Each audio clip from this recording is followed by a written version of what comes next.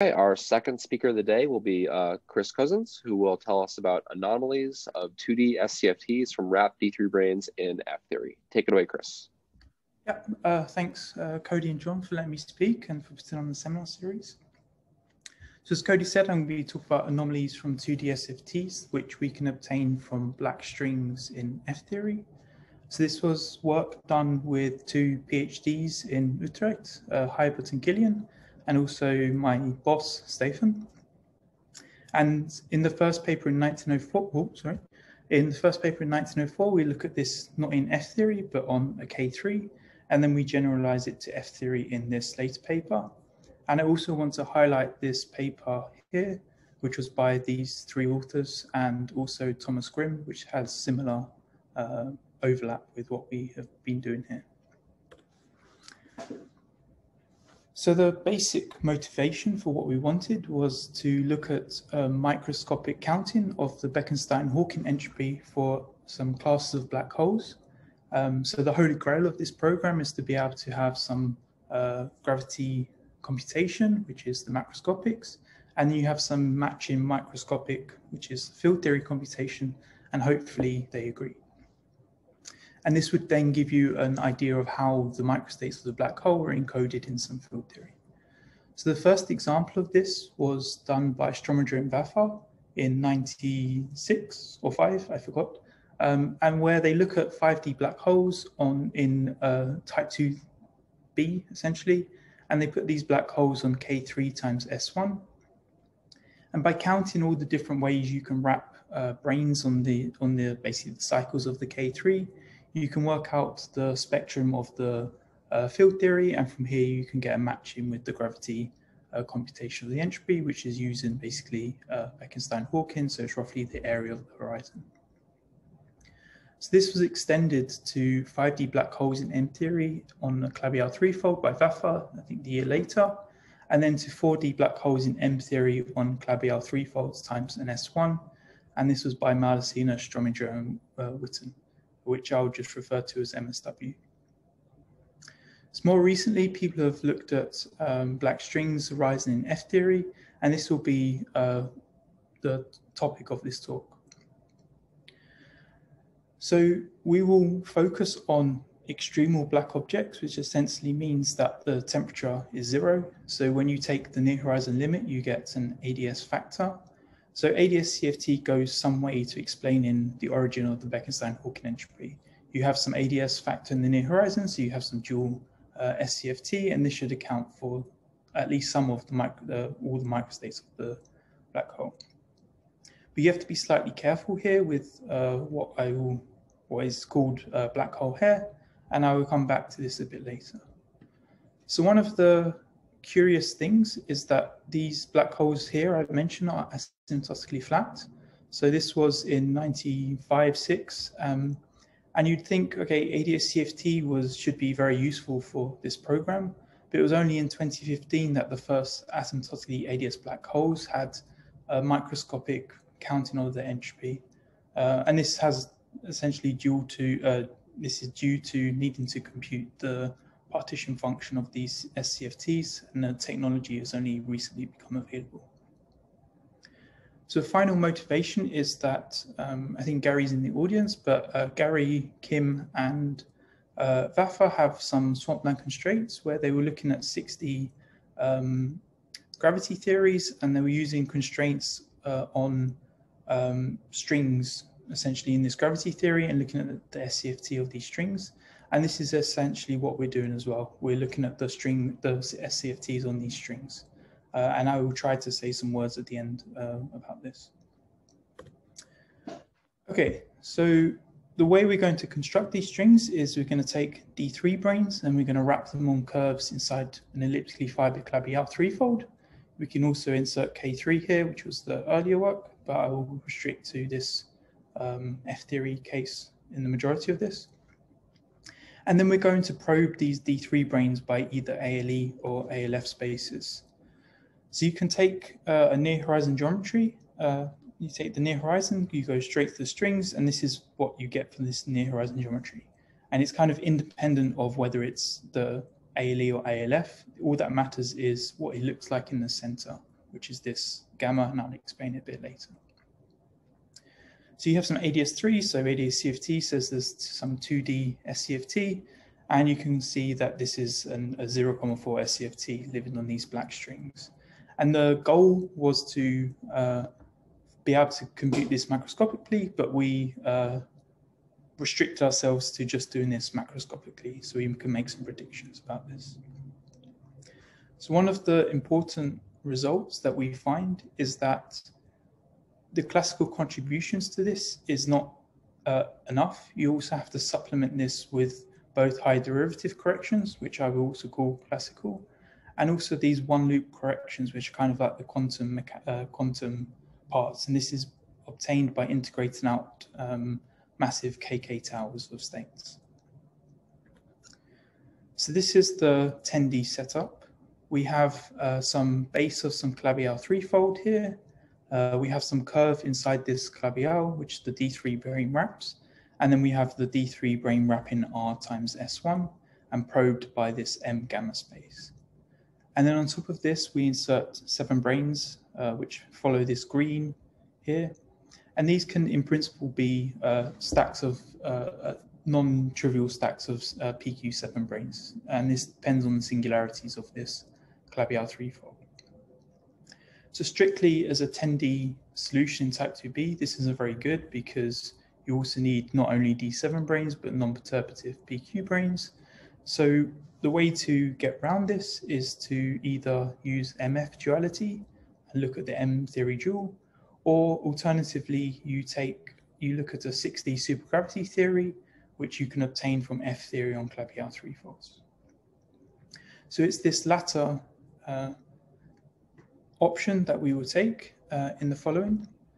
And so this 6D theory, let me quickly describe how it's made.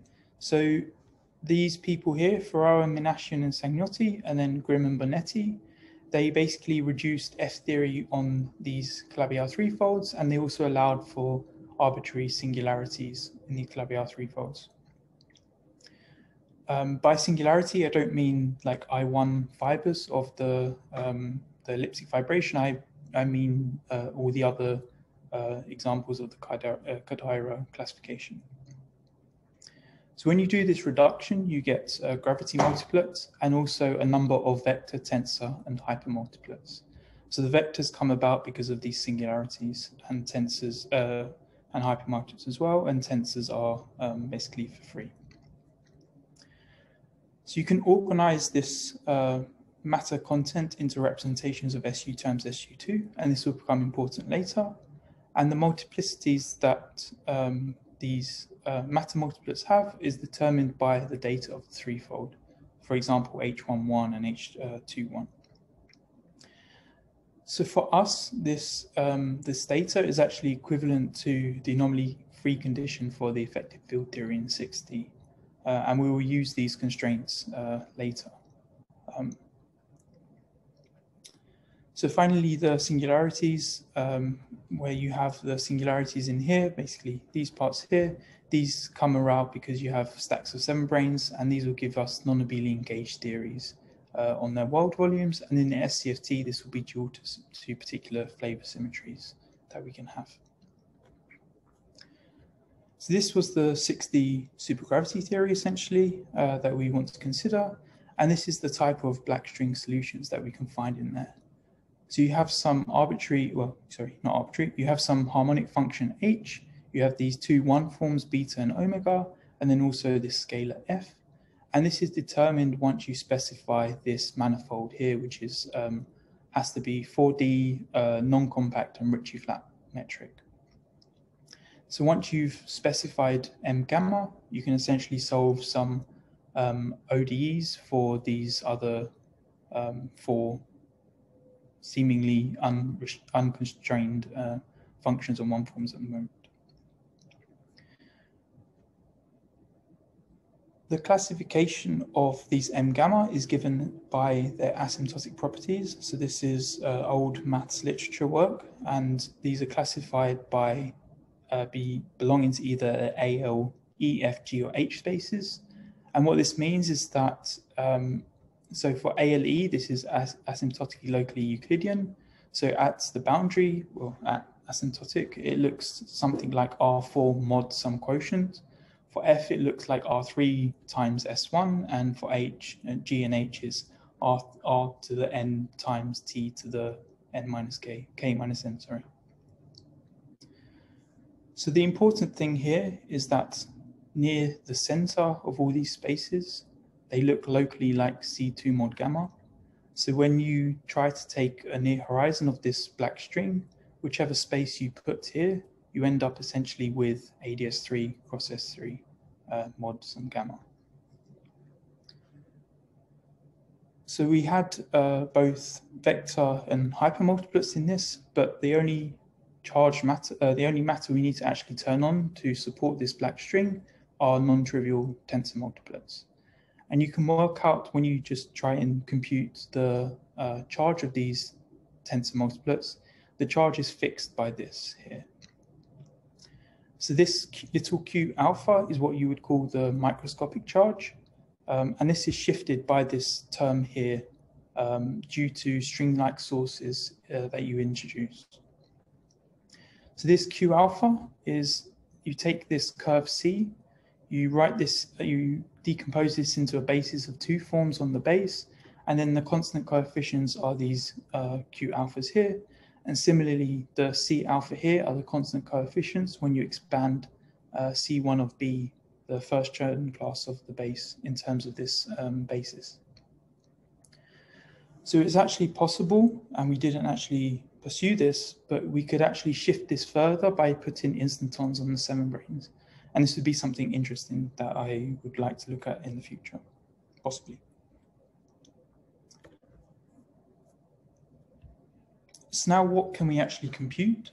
So the things that we can actually compute nicely from supergravity without too much difficulty are the various levels of the current algebras and also the central charges of the black strings. But there are some subtleties to actually doing this, and they mostly come about because of this near horizon versus asymptotic viewpoint. So if you were just to look at the classical contributions, you'd reduce the 6D theory to some 3D Chern-Simons by essentially integrating over the compact space surrounding the strings.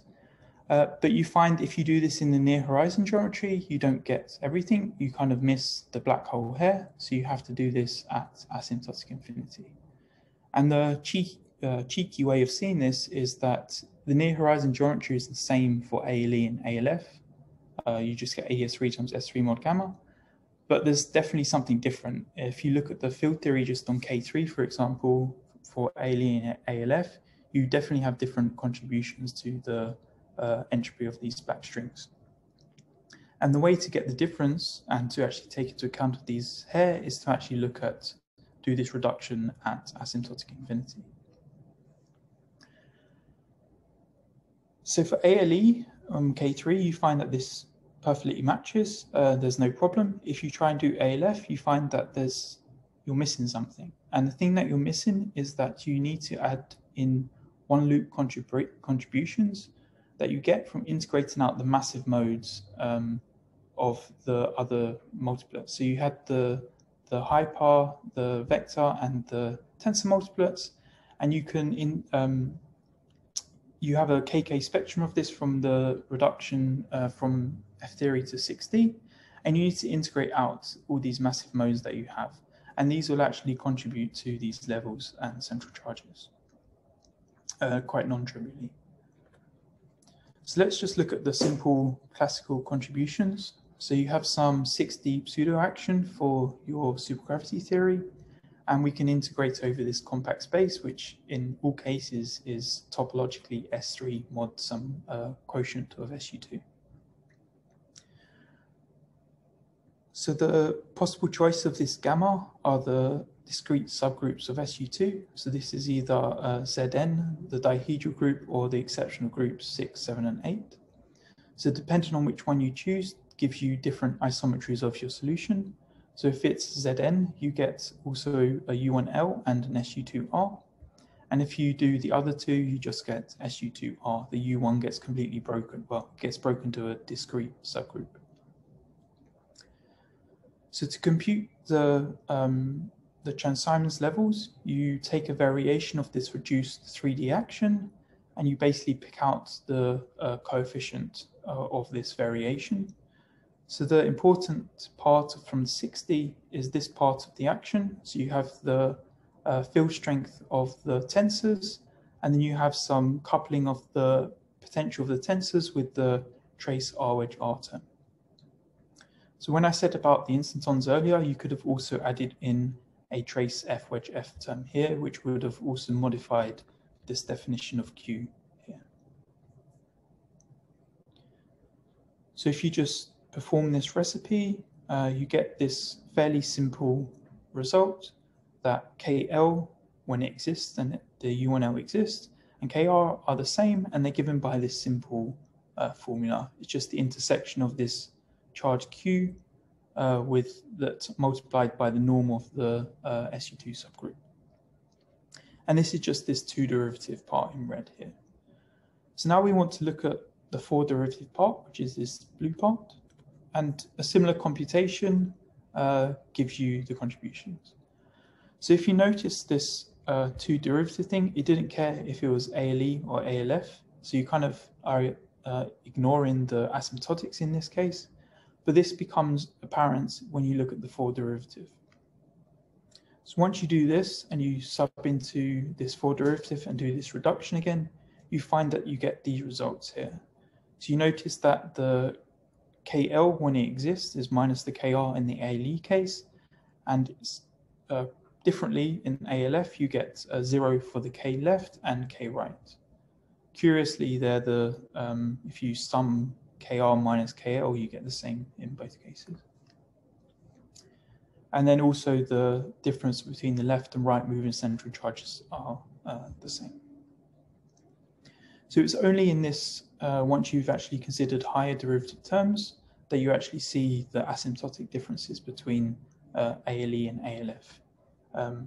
For those of you who are really paying attention, I've ignored G and H because there's issues with the existence of metrics, though strictly we don't actually need to use the metrics on these spaces to work this out.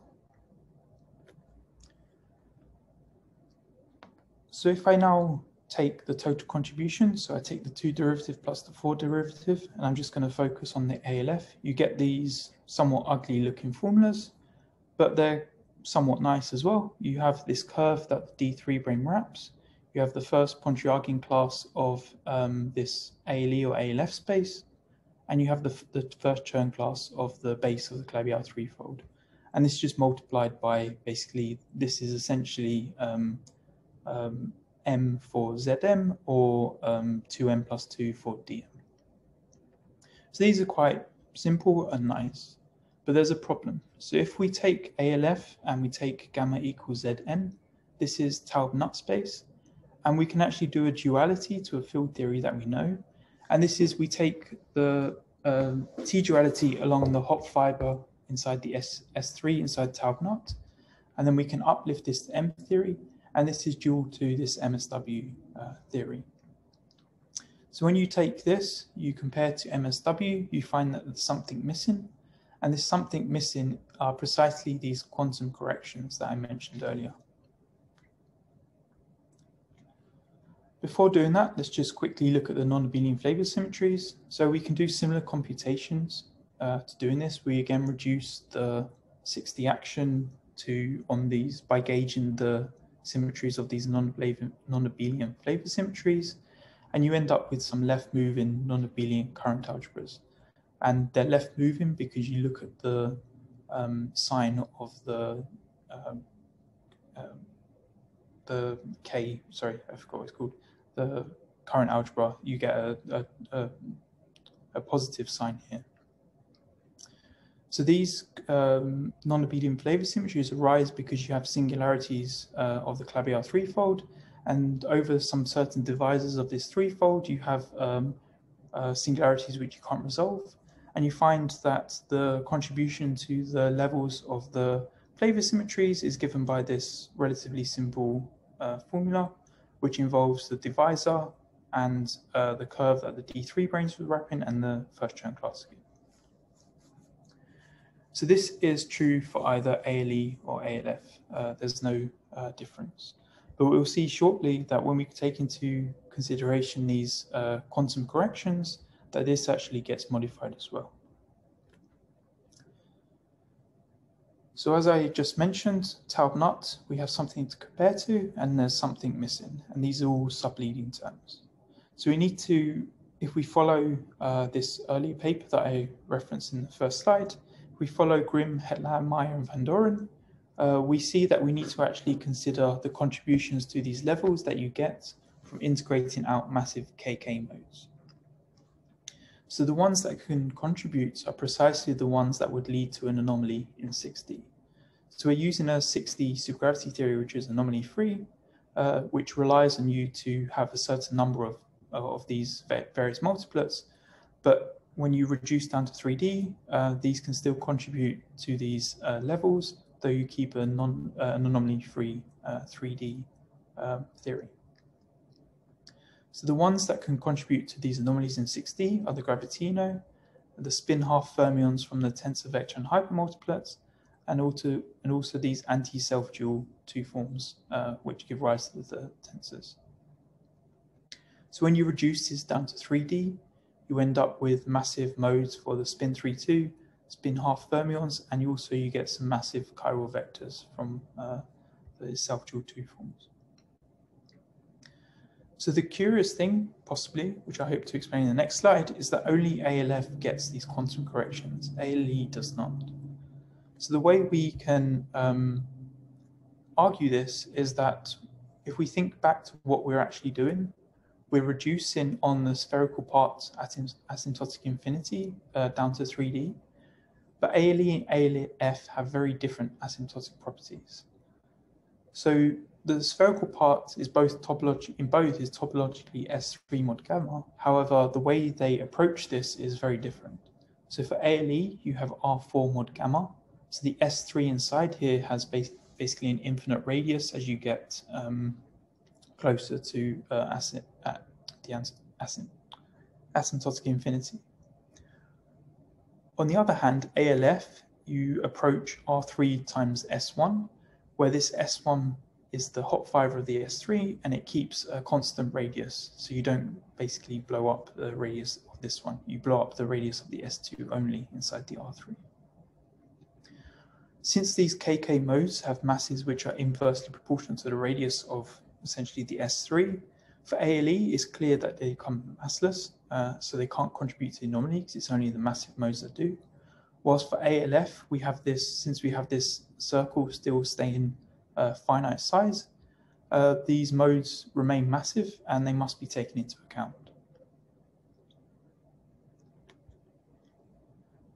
So the way we do this is we look at the spectrum of n equals 2, 0, 6D supergravity, which was constructed by de Boer in 98. So this is organized into these SO4 reps with the left and right. And then it's given, these are supplemented by a sign for the mass term.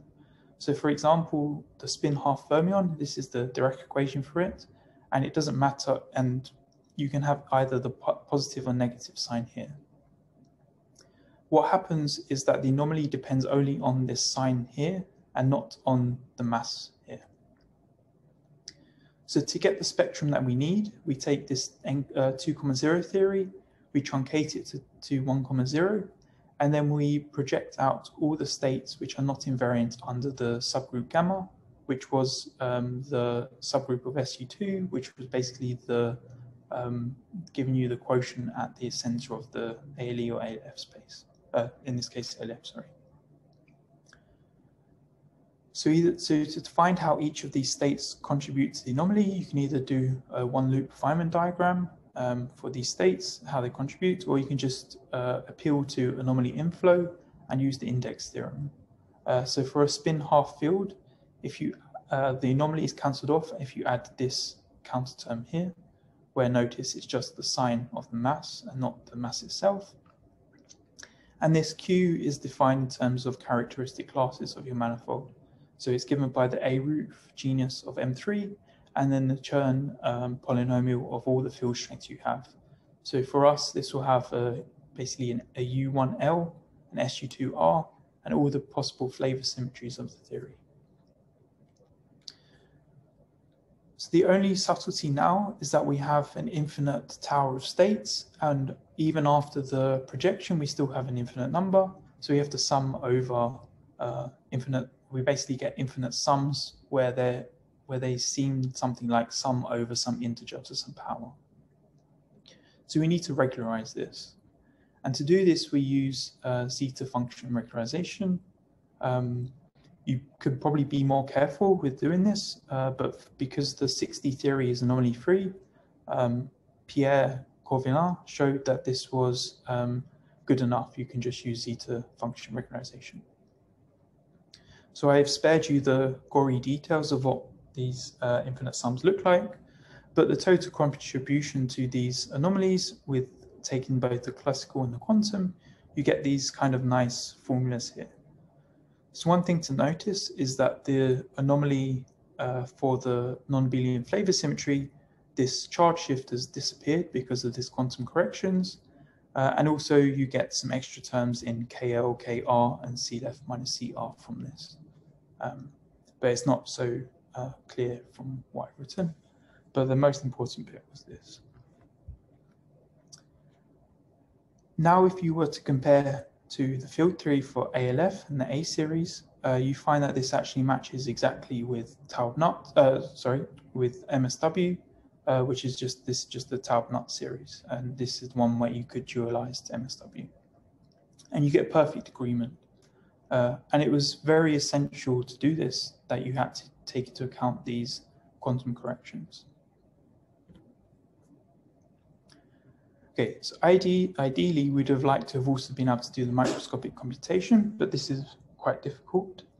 And there's only partial results in the literature with which we could have compared to. So we began by trying to look at the spectrum of these RAP-D3 branes, but you run quite quickly into problems.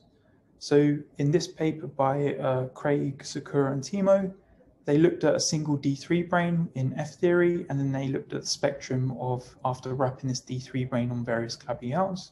But the problem here for us was that here they had to do a topological duality twist, but it was the abelian one, which was worked out by Martucci.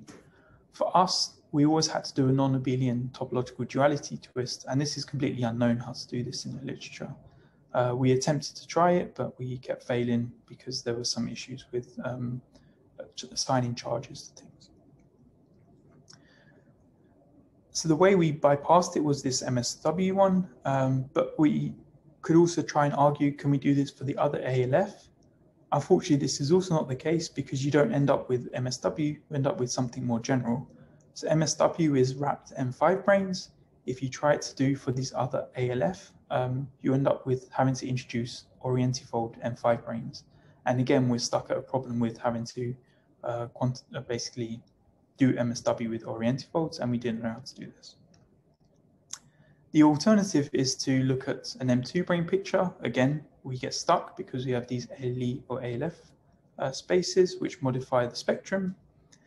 But something we were very close to achieving was we were using an anomaly polynomial given by Bar, Bonetti, Menashian, and Vec.